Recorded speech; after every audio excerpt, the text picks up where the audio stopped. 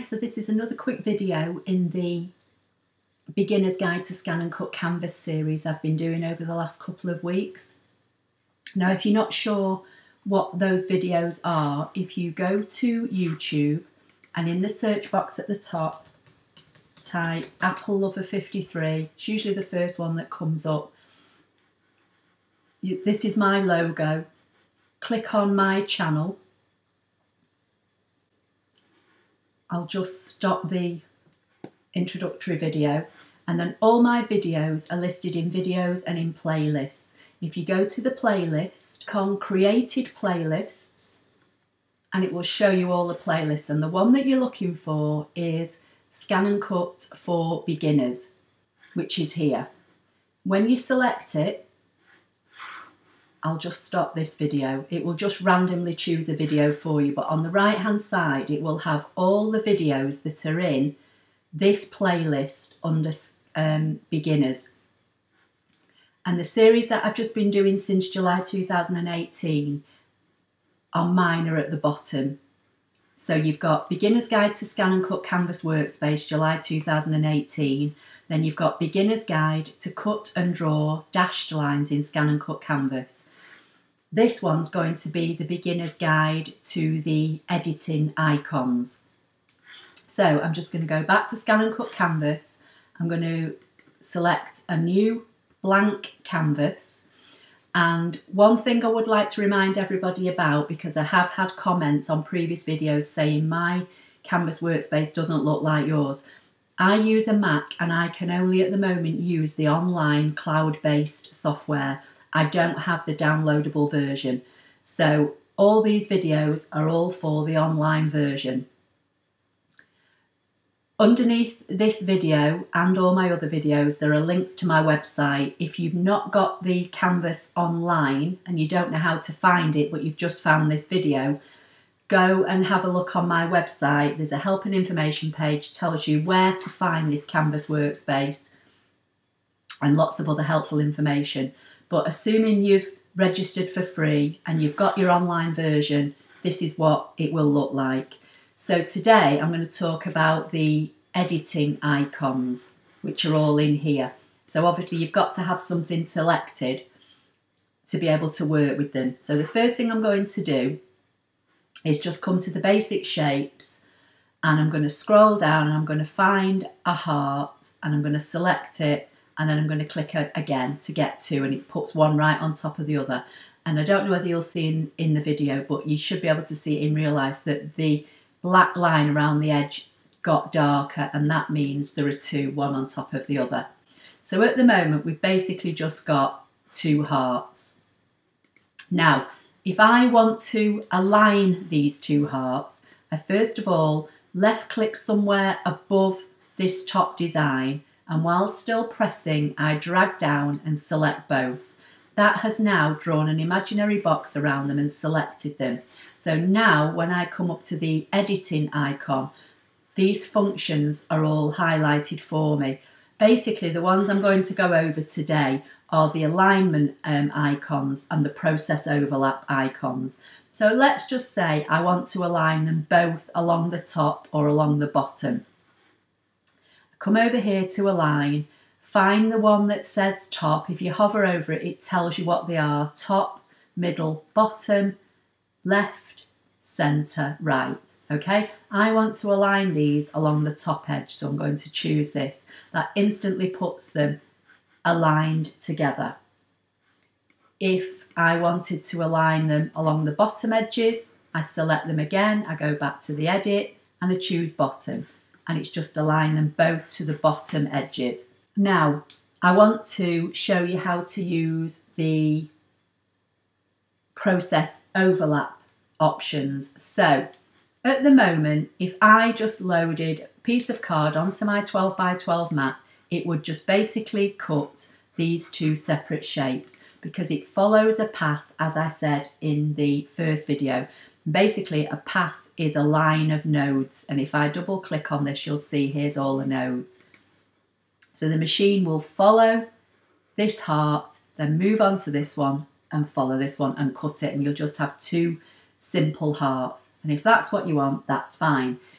But if you want to what's called weld these together, which basically means you want them to cut as one shape without this cut in the middle, because if I just align those up like that and send them to the machine and cut, because they are still two separate items, what you will get is the blade will follow here and it will cut right through this one. So you'll have this cut and then it will follow this. It will cut that part of the heart and this part. So it'll end up being in 3 bits. And that might not be what you want. You might want it to be cut as one. So again, you drag your imaginary box around both, you come up to edit and you come down to process overlap and you choose weld. That has now welded the two shapes together, and this time when I click on either one, it doesn't matter which, it puts a bounding box around everything, which now means this is one shape. So if I just undo that, select both, right click, make them a group and then hit the D key on my keyboard to duplicate them for now. So we'll come back to this pair.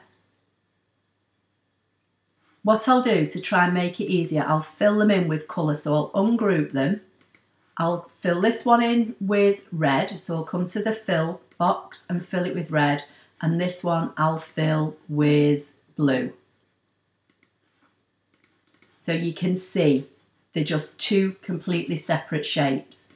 If I select both, go to edit, weld, they will change to one colour. And that's because the software has taken this curve out and this is all one cut now.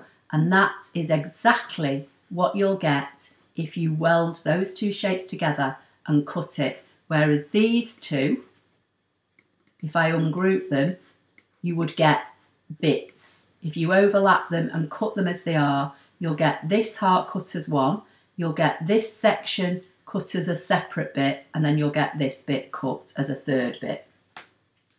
So that's weld. Now, I'm just going to hit D on my keyboard to create another duplicate set. This time, I'm going to select them both, I'm going to come to edit, and this time I'm going to come to divide and select divide. Now, I don't know whether you can see, but there are darker sections. So this time, if I drag the heart apart, you'll see I've got 3 bits. And effectively, that would be what you would get if you cut this without welding. Okay? So if you want to break a shape up, you can use divide. So let's just undo that and put it back together. So this is now in 3 bits. So I'll colour this so you can see. So I'll choose one part, I'll colour it red, I'll go to this bit, I'll make it yellow, and I'll go to this bit and I'll make it green. Okay, so that's 3 separate parts. For now, I'll just group it, right click and group just to keep it together. Let's have a look at these again. So again, we've still got 2 separate hearts. I'm just overlapping them. I'm going to select them both, come to edit and remove overlapped. Now, I'm just going to colour them in just so you can see. So I'll make one orange and I'll make this one brown. So the brown one is on top of the orange. I'm going to select them both, come back to edit, and I'm going to come back to the process overlap and I'm going to choose remove overlap. Wait for the software to work and then drag them away. Now this time it's removed the section that this heart overlapped. So it was like that. So basically what it's done, this was on top and we used remove overlap. So where these two overlap, it's removed a section. So that's what we've got. So I'm going to select them both, right click and group them. Now I'm just going to get 2 more And again, I'm going to fill them in with colour. You don't have to do this because the machine cannot cut by colour. It's just hopefully a visual aid for you to see on screen. So I'm going to make one dark blue. I'm going to come to the colour fill box and I'm going to make the other one a pale blue. We'll put the pale blue one on top of the dark blue one, select both, go back to edit, and this time we'll use subtract. In fact, before we do that, I'm going to select both and make a duplicate of them. So I'm going to select both of these. The pale blue is on top of the dark blue. I'm going to come to edit and this time subtract. Now it's just cut that away, which basically is the equivalent of this one. If I ungroup this, you'll see. Now this time I'm going to select the pale blue and I'm going to send it to the back so the dark blue's on top. And I'm going to do the same thing. I'm going to come to edit, subtract, and that's cut that away. So there are several ways to do things in ScanNCut Canvas, and it's just whichever way you prefer. So this result with the pale blue on top of the dark blue using subtract gave me the same result as using this, which was remove overlap. Subtract with this one, because I put the dark blue on top, it subtracted the bit that overlapped. So that is the editing icons, which are all here. So I'm just going to select both of these and group them and make them smaller just so they fit on the mat.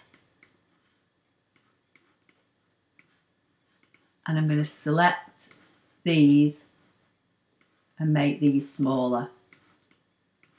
So they're your editing icons, which are under the Edit tab. So now let's just choose the two blue ones that are welded together and go back to Edit. So if I want to flip these, with them selected, I can now choose whether I want to flip them vertically or horizontally. So if I choose vertically, it flips them upside down. I can click undo. If I want to flip them horizontally, I can use that one. And then there are other icons within here that I can use. So if I want to make a duplicate, I can hit this icon here, which will create me a duplicate. I can select them, right click and use duplicate, or I can select them and hit the D key on my keyboard. So there are several different ways to do the same process. I'm just going to select them and get rid of them. If I make a mistake, I can click undo, and that's just going to bring back the last option. Or again, I've got undo and redo along here, which I showed you in the first video. So that's the editing icons. I can also group things together. So let's just move that out of the way. So these I'll ungroup for now by using the right click and ungroup. You can see when I click on them, they're all three sections. If I select them, go to edit, I can group them from here. You know they're a group because they've got one bounding box around everything. Whereas if I right click and ungroup them, you'll see there are three bounding boxes around each part of the design. So that is the editing functions within ScanNCut Canvas. I hope you found that helpful. Please give the video a thumbs up if you did. Don't forget to subscribe if you don't already do so, and I'll see you in the next video. Thank you.